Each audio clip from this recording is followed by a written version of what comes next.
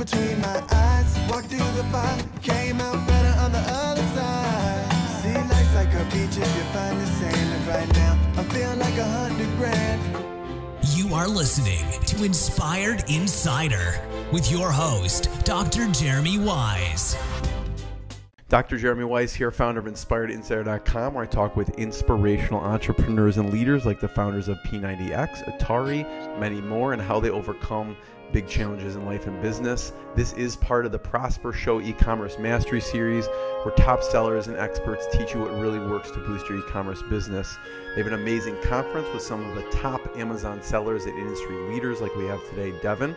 Our sponsor today is Rise25.com, which helps service-based professionals, doctors, lawyers, accountants, coaches create additional revenue streams and stop just trading time for dollars.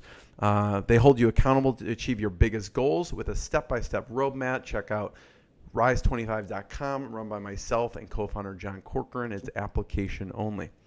Today, I'm excited. We are talking to Devin Johnson. He's founder of FirstMile. They pick up hundreds of thousands of parcels all across the U.S. and internationally. Since they deliver direct to major shipping networks like UPS, FedEx, they can provide significant discounts. They've been named the fastest growing company in Utah, and within the first 12 months of business, they grew to a multi-million-dollar company without investment or debt, and they have operations all over the U.S., United Kingdom, Italy, Hong Kong, many more. They use a proprietary technology to help businesses connect manufacturing, warehousing, fulfillment, and shipping. Devin, hopefully I got that right. Thanks for joining me. Yeah, thanks for having me. You know, shipping is a very small margin business. Most of the logistics sector is. So when you're trying to feed a family off of, 3 cents a package, it takes thousands just to, get a kid's meal at McDonald's, So, Yeah. So having had experience in kind of the door-to-door world and business, I sold door-to-door all over the country. I had a little wireless company that I would run it during the at nights. So during the daytime, when people are at their office, I would knock doors in warehouse complexes and other business units. And then about 5 o'clock at night, as people were going home, I'd go to the gas station, get a Monster Energy drink, and change my shirt. And then I'd go knock doors selling Dish Network and internet services door to door, so I could feed the family, off of the money I made at nights. And then during the day, I worked on my shipping business. And so, it's kind of funny because even then, that was like 8 or 9 years ago, but even today, there's kind of some stuff that's come out of that, namely that my full name is Devin Clyde Johnson. And in the early days, I had to kind of like separate my worlds. So during the daytime, I would go by Clyde in the shipping. Yeah. And at nights I was Devin. So because what was happening is I would be in someone's warehouse trying to set up their software, and I'd get a phone call and someone would say, "Hey, my internet's running slow." And that was a lower priority. So if I answered the phone and they said, "Is Devin there?" I would take a message and call them later. Likewise, if it was 10 o'clock at night and I was working on someone's internet speed and someone said, "Is Clyde there?" I knew that something was going on and I needed to take the call. That's more pressing. Yeah. Well, it's so funny because even today I'll be on a conference call, from someone who was the early involved. Customer. Yeah, and how you call and you say, "Hey, Devin's here," we'll all check in, and then and someone inevitably will say, "Well, is Clyde getting on the call?" So it's kind of an inside joke for people that know us, That goes back 9 years. So you started the company 9 years ago. Well, I got into this industry about 9 years ago. This company, FirstMile, started in the spring, April 2012. Okay. So it's a totally new business, but I started selling shipping products door to door about 9 years ago. Yeah. So what were the shipping products? 9 years ago. Yeah. It was a very, very niche USPS product that was kind of, there's kind of a frenzy over like these NSAs that are just pretty much a commodity now. But back then it was kind of this new thing. And so my whole life was just understanding technology and figuring out why all these people had a shipping software called Dazzle. It took me a while to figure out if it was Bedazzled or Dazzle or what it was. But anyways, I definitely earned my stripes back then. I want to go back, to your mission days at some point, but But what works going door to door? Obviously, you are a seasoned, toughened, hardened door to door person because you've been doing it for years. What do you find? What tactics and things work well when you're actually approaching that? You know what? What it really comes down to is being a workhorse, not a show horse. I mean, you can spend a lot of time reading, we read a lot of sales books, and there's definitely some sales tactics that work and, things like that. But by far, more than anything, being a show horse is not as important as being a workhorse. Because, when you learn the jargon and you learn who to talk to and how to talk to them, you learn that stuff over time. So just literally just knowing how to roll up your sleeves and just be consistently, hunting. That's what it takes, really, to be honest. I mean, when you approach a door, someone's immediate reaction is to not want to open the door for a solicitor or someone. So do you have like a greeting that you find people open up to, or like what would you say to people when you were 9 years ago when you're going up to their door? Oh yeah, sure. I mean, absolutely. There's definitely some tactics in doing that, but to be honest, it's just total transparency and a smile, and there's definitely a vibe that people carry when they're kind of going door to door, and that I think that kind of can put people in a defensive posture. So figuring out how to just step in the door in a way that doesn't put something in a defensive posture, right? So that could totally vary based on the industry that you're in. Yeah. For me, probably one of the best things was, I'm a shipping guy, right? So I didn't want to talk to your accountant. I didn't need to talk to your HR person. I didn't necessarily need to talk to your CEO. So if I knew I was going to be in an area where there was maybe a customer that I really had my eye on, or that I knew I was going to be approaching, or if I knew an area I was going that day, I could look at the companies I was going to. I would get on LinkedIn or Facebook, or I'd just Google your website, and I'd see if I could just find the name of a guy in shipping, right? So when I walk in, I had a friendly face and I asked for someone by name, so that it didn't feel like I was in there just like looking for somebody to listen to me. I came with the purpose of someone to talk to, and so that's smart. Doing some research ahead of time instead of like, hey, can I talk to your shipping manager? Is a lot less personal. Like, hey, like, is Tom here from shipping? Exactly. Yes. Because if I say, hey, is someone here from shipping? The first thing they ask is, do you have an appointment? Who right? are you? Yeah, get out. Here, it's like, are you a buddy of his? Yeah, sure. Let me grab him. I will be after 5 minutes. Yeah, that's right. That's right. So there's all sorts of little quirky things that I learned, because I did door to door. If you had my mission days to traditional door to door, I did it for almost 10 years. So, I've knocked hundreds of thousands of doors probably all throughout America. So, if you want to get yourself into some interesting situations, you just stop into a random neighborhood, some random city, and you just start knocking on doors, and you'll get some pretty fun experiences. So Devin, what's your craziest door-to-door story, even if it's part of your mission days? Oh my gosh, I don't even know if I can talk about it. You might have to censor this, but I was chased off of a door one time with a guy who is, I guess I'll say, large in stature. He was very healthy, big guy, and he chased me off the door with the shotgun one time. Really? Why? Just he didn't want someone on his door, and he was just having a bad day, I guess. So a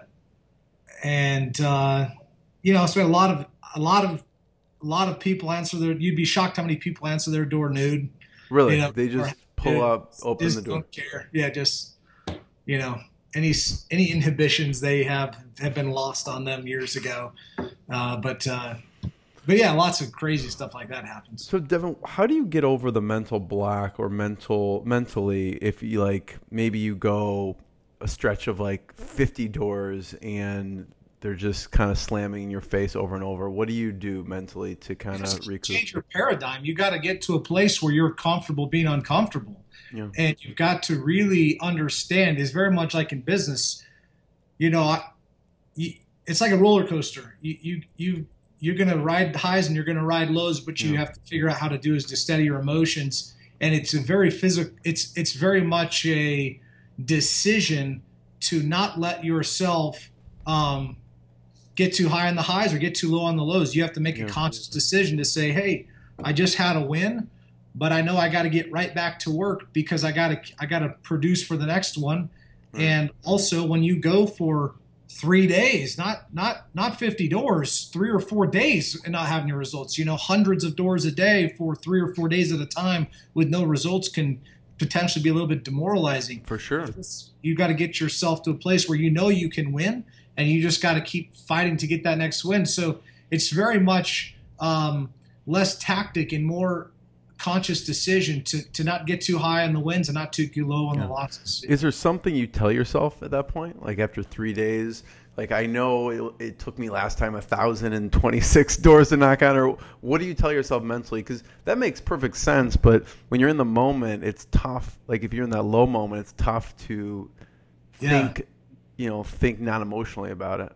I'm wondering if there's any sayings I actually don't know any like specific tactic other than making sure you have, an incentive, whether that be money or, for me, it's feeding kids. I especially when I started this business, I was very uncomfortable with what I was doing and the trust that I had in kind of the situation I was in. And I just knew I needed to, I had quit college, so I couldn't just go put my resume in somewhere. So if I was going to feed my family, I had to do it hunting. So I just had to always be hunting. Yeah. And so, I just it's just do or die.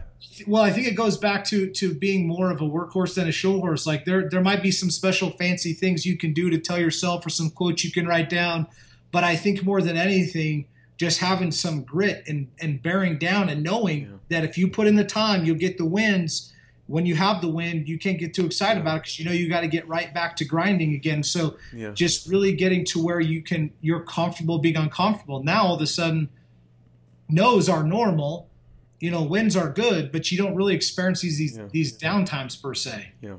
But I feel like in your head, it was in your head like, okay, either I do this or, I feed my kids. And that was in your head, probably the whole time is you had that something, it's like a pain motivator. Like if I don't do this, the kids aren't eating type of thing. It's very much a stick and a carrot, right? I mean, you've got I knew that especially once we started building FirstMile, I knew that what we were doing was not intuitive to the industry, meaning there was a lot of pushback in the way we wanted to build our model. It was really thought down upon, I guess you would say, being an asset-based provider. Everyone was about being a brokerage or being a non-asset-based provider. Mm-hmm. So what we were doing was, I think, kind of counterintuitive to what I guess the industry would have otherwise told us. So it was fairly risky, but I knew that we could do something special if we executed. So that was kind of the carrot for me. But then the stick was, you have to produce or you literally can't pay your rent next month. So, So at what point did you hire your first kind of developer person for the technology side? Because, in the beginning, it was you selling, delivering, everything. And obviously you weren't coding from like 3 a.m. to 5 a.m. and then not sleeping. Not at all. But one of the first things we saw was this huge need for development. And this calls, I don't want to bore you with the details of why, but suffice it to say that we needed this piece of technology. And so I found someone that I could never have afforded, like from a salary perspective. So I would hire on contract in tranches, and he worked on contract for us for about 2 years, and about a year and a half. And for probably 80% of that time, I was trying to talk him into coming to work with us. But he had a great, daytime job, very secure, big, stable company. And here's this kid in this little office, trying to get him over, and it's just like, no way. He had a new wife, and so we were too risky. So we just kept on contract, and then eventually, we finally talked him into coming over full time. And since then, we've built out that technology. We've also outsourced 2 huge pieces of technology that we own, but we've built through contract labor. So we have a mix of both of in-house and contracted code that we've had to develop. Yeah. And then tell me about the expansion. What did the expansion look like? So obviously it's you, and then you're probably serving the local area, because now you're in United Kingdom, Italy, Hong Kong. You're all over the place. Yeah. Where did you first expand, and how did it go from there? So we have different functions in those areas. So the core FirstMile functions, we ship to, I don't know, 200 something countries. So we also have customers in those countries. We also have, physical brick and mortar facilities, like in Italy, for example. And then we have a technology base in Hong Kong.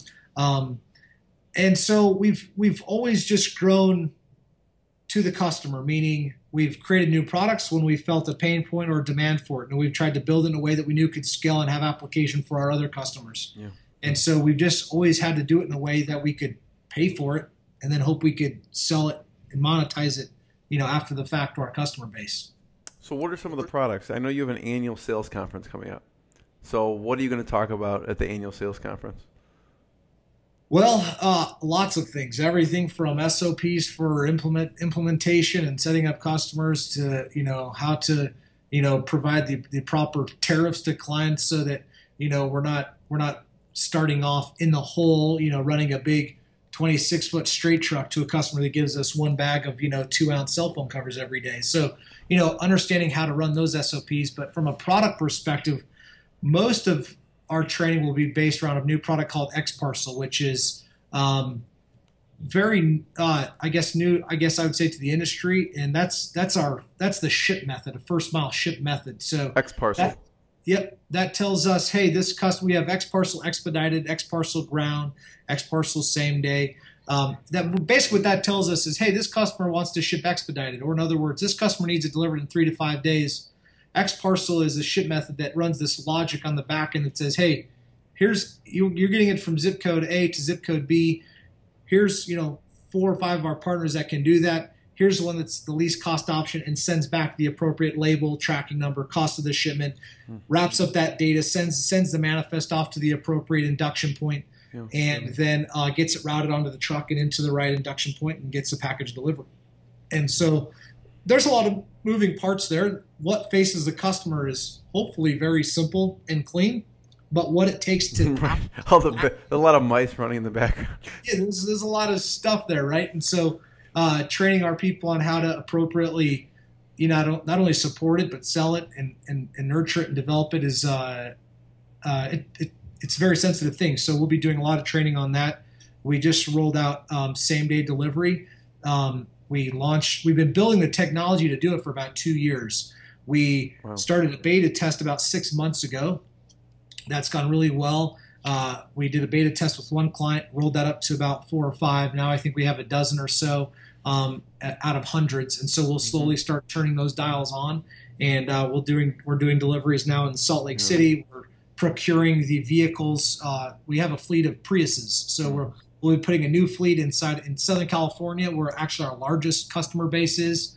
And then we'll be rolling out to Phoenix, Denver. We have a facility where we have trucks running in New York City with a new facility coming in, and also new deliveries coming there probably by the end of this year. Mm-hmm. So that's kind of what we'll be doing a lot of training. Interesting. So Devin, are companies like Amazon and Walmart, would they look at acquiring a company like you because of the capabilities you have of getting things out in a certain radius? I think that... Or is that not in their realm of thinking? I think that very much it potentially can be. We don't really... I guess we don't spend a lot of time looking for that per se, but the functions or the mechanics of what we do have an incredible amount of application for those sorts of companies, just in terms of what our capabilities are. But I don't know. What we know is that there are a lot of needs not being met in the e-commerce logistics space. Right. But it's a huge space, and it changes very fast, and the technology can be overwhelming. So we're consumed with trying to understand what do we need to do well 2 and 3 years from now, because we need to start building now in order to have it perfected 2 years from now. What do you do? Because, there's day-to-day where you're servicing the customers and the current technology. Do you and your team kind of go away into the foothills of your mountain home every 3 months to write on a whiteboard to figure out where to go in 2 to 3 years? Or how do you plan for that? I wish it was that organized.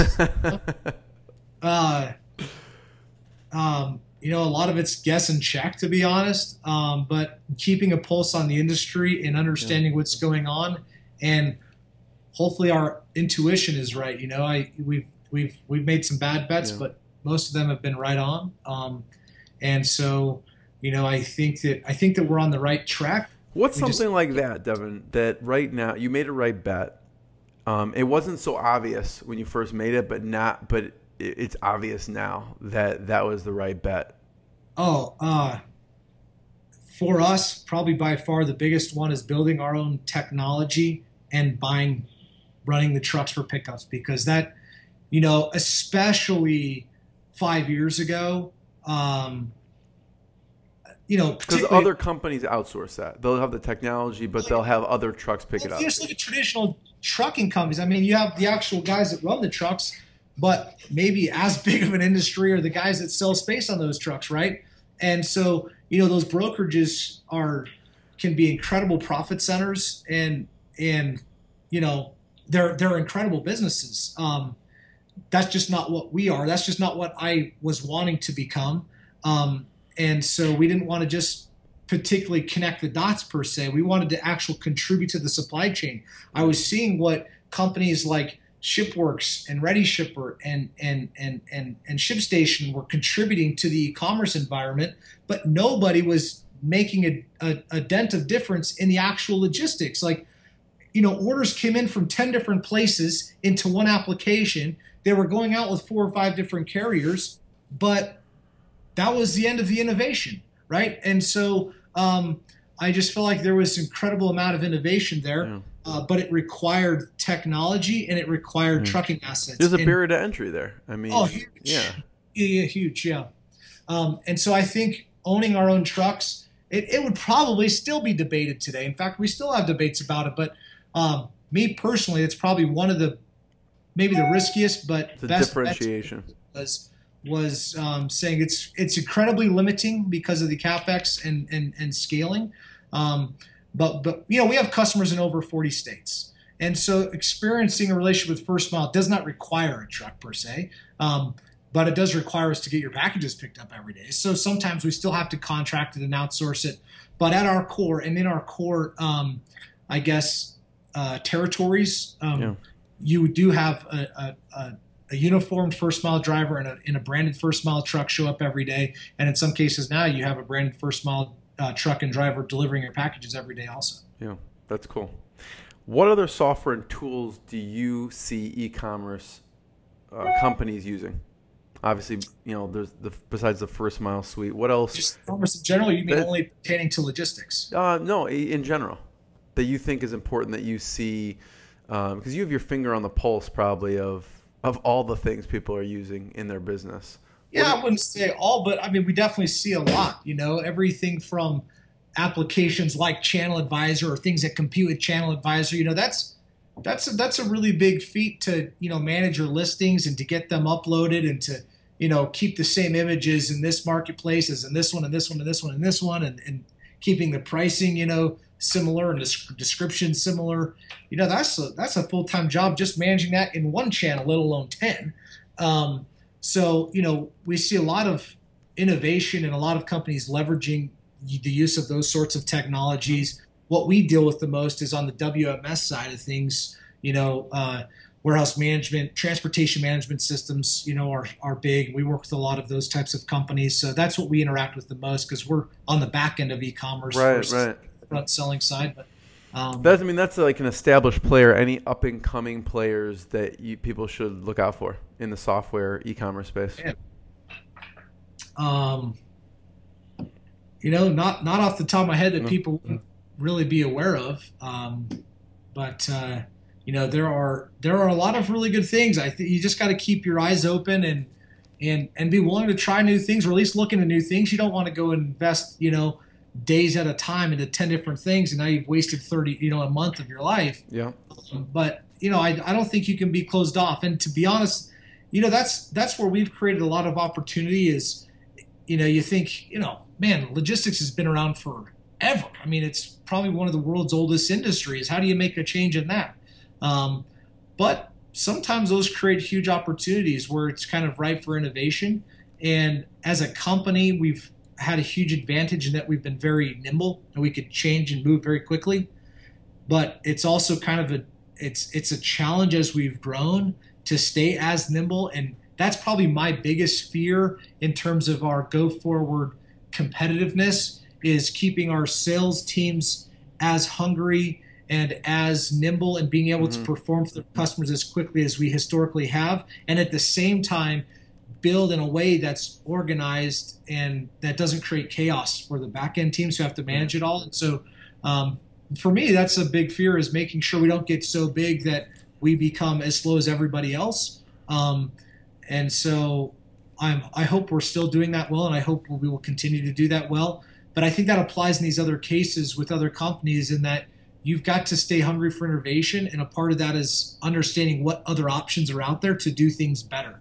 Yeah. If you just think that what works today will work forever, you will die. You've got to be able to evolve, or you won't exist for very long. So, Devin, obviously in the early days, you were hungry because you had to feed your kids, right? Yes. So how do you keep your sales team hungry? Money. They have kids to feed also. That's a little tongue in cheek. Obviously, that's a component to anyone's living. But I think what we're doing is very exciting, and I think that once people understand what we're doing, they appreciate that, man, this could really be something unique and special. So I think having our people invested in and bought in on what we're doing and the uniqueness of it is important.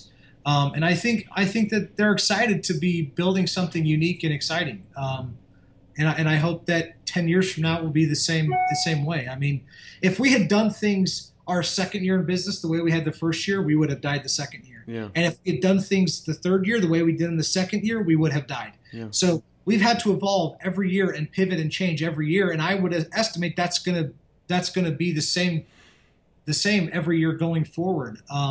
And so hopefully what that creates is excitement and change, and keeps people hungry to keep growing and building. How do you find a good salesperson? Because I'm sure you're always growing, you're always expanding, you're always probably looking for good sales. I feel like everyone I talk to, any company, they're always looking for a good salesperson. So I'm curious of your process. Sales is that's your engine, right? I mean, not only to grow, but it's also seems to be a cure-all for a lot of problems that plague businesses. And so it's very challenging. Yeah. I mean, do you get like a headhunter? Do you like search certain I mean, what do you? A lot of companies have. We haven't. We kind of have a hybrid sales model. We've been fortunate to work with a lot of sales partners in the early days where I couldn't afford payroll for years. I mean, I couldn't, especially good salespeople. So for us, we worked with a lot of like contract salespeople or people that had kind of been in our industry or a similar industry that touched our customer base but maybe didn't offer our products. And so we worked with them on a contract basis for a lot. Once we got a little bit bigger, we started hiring in-house salespeople, and we have some really fantastic in-house salespeople now. And so a lot of it's been luck. We've had some that haven't worked out, and we've had some that have been fantastic. And so and it's interesting. I'm trying to figure out the answer to that question myself, because we've had some people come in, you think you're going to hit a home run, and they just can't seem to. What is it? Yeah. And you have guys come in that you just think aren't going to last a month, and they just hit a home run. And so I don't know. But I what's that magic sauce? Yeah. I don't know. When you find the answer, let me know. I'll let you know. Yeah. So, Devin, this has been hugely valuable, so I want to thank you so much. And I have one last question. Everyone, first of all, should check out FirstMile.com. That's a great domain, by the way. Thank you. Did you have to acquire that from someone? Yes. Or you did? Yeah. We had to sit on it for a while because we couldn't afford it, and I couldn't stomach paying for it. And we negotiated on it for a long time, because our company name is International Fulfillment Solutions, and we go by the acronym IFS a lot. Yeah. That didn't really, when I was out selling customers, and they were trying to. It's hard enough to understand all this stuff going on, and so I would kind of try and explain. Look, the post office is a last mile delivery partner, and we have partners that can route packages around the country and get it to the last mile. We're the exact opposite of the post office. We're the first mile. And you just kept saying it. That's where the name came from. Yeah. And it stuck. Yep. So last question, Devin, because I know you're a busy man. You probably have to. I know you have to get on a flight tomorrow. You probably have to call Hong Kong. I don't know. But last question is, what's been, would you say, the lowest moment, and what would you say has been one of the proudest moments in the business? Oh, that's a really good question. Besides being chased off of the porch with a shotgun, that does not count for the lowest. I would say probably by far the highest point is actually less having to do with, I would say the wins we've had with customers per se, but, and it's kind of a double-edged sword. When we were first growing, I knew every employee. I knew, usually their spouses and their kids and, some unique thing about their situation. And oftentimes now I'll be in the kitchen or the break room or somewhere, and someone will walk in wearing a FirstMile uniform, or they're sitting in a cubicle and I'm not sure who they are or where they came from, but to be able to realize that there's some family behind that person that's having, they're being able to produce for themselves and have an environment that they are comfortable working in, that's probably the most fulfilling for me. Providing for the staff and the families of the staff. Yeah, knowing that we've created something that is self-sustaining in the sense that, people that can come and work hard and do a good job can provide for themselves and their families and have a way to increase in their livelihood and their satisfaction and happiness level. That's very satisfying for me. So I would say that's probably the high, is when you have a situation like that. Mm-hmm. The low is, the stress probably on, family, and it's challenging because you have 3 kids and 1 on the way. Yeah. And that's exciting. Yeah, it is. It's just, the business, there's no turn off, or it doesn't turn on at 8 and turn off at 6, so it's just kind of constantly there. So that can be wearing on your family when you just, sometimes it's not one of those things where, I see a lot of these like quotes or something, online or LinkedIn, like, oh, you got to put more, you got to spend more time or split your time or, be a little bit more diversified in your things. And it's like, man, that just sounds great. But a lot of times they're just things that you have to do or you die. Like you don't have a choice. Well, your choice is do it or die. And so, that could be wearing. Maybe that's the quote you put on LinkedIn, do it or die. Do it or die. Yeah. And so, you don't have the luxury of just like not responding to that thing or dealing with that issue or, addressing that concern.